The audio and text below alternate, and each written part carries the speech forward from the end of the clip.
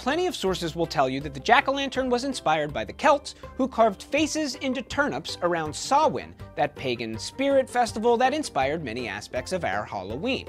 But that's not entirely true. In fact, if you look through all the folklore collections, you can't find these carved faces until the 1800s. So it became associated with All Saints, All Souls, and Halloween very recently.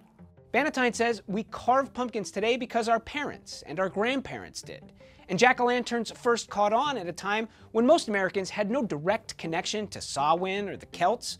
More likely, they simply thought that the jack-o'-lantern was cool the first time they saw one.